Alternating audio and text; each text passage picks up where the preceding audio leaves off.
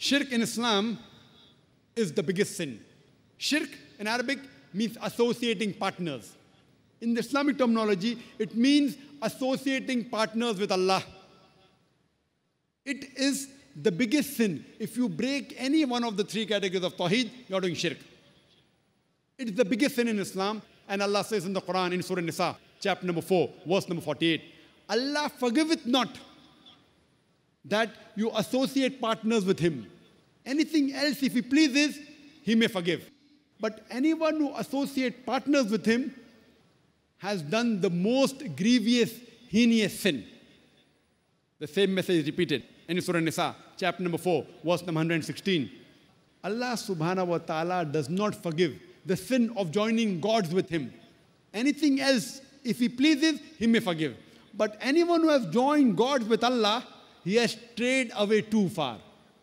So according to the Quran, the sin which Allah will never forgive is shirk. Therefore, while doing dawah, while speaking to any human being, the best message you can convey is convey the message of Tawheed. Allah na'budu illallah, that we worship none but Allah. And Allah says in the Quran in Surah Ma'idah, chapter number 5, verse number 72, it says, لَقَدْ كَفْرَ الَّذِينَ قَالُوا إِنَّ اللَّهَ هُوَ الْمَسِيحُ ابْنُ مَرْيَمَ. They are doing kufr. Those who say that Allah is Christ, the son of Mary. وَقَالَ الْمَسِيحُ.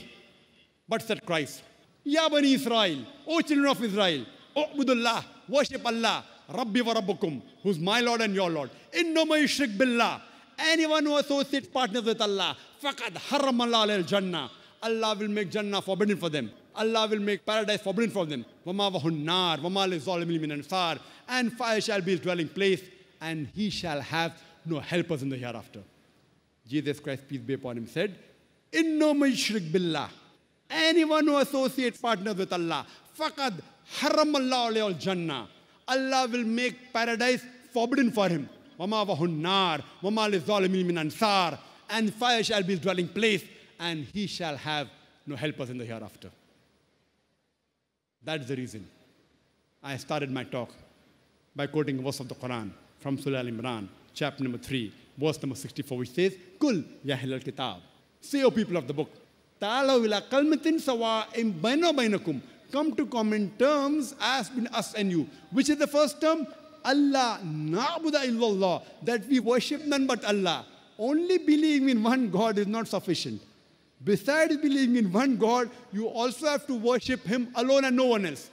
The first term is Allah na'budu illallah, that we worship none but Allah, one true Almighty God. وَلَا نُشْرِكَ بِهِ شَيْئًا, that we associate no partners with Him. وَلَا يَتَّخِذَ بَعْضُنَا بَعْضًا أَرْبَابًا مِنْ دُونِ اللَّهِ, that we erect not among ourselves lords and patrons other than Allah. فَإِن تَوَلَّوْا.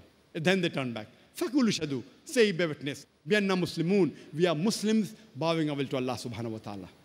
And Allah says in the Quran, in Surah Yusuf, chapter number 12, verse number 106, that most of the people do not worship Allah without associating partners with Him.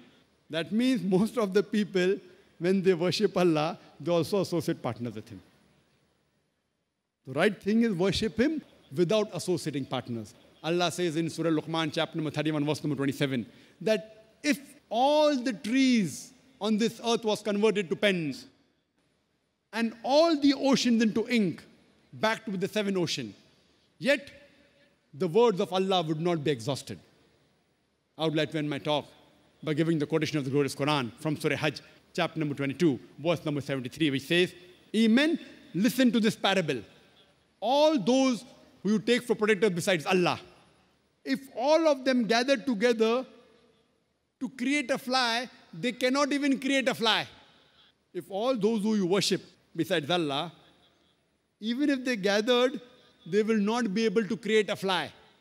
And if the fly snatches away something, they will not be even able to get it back.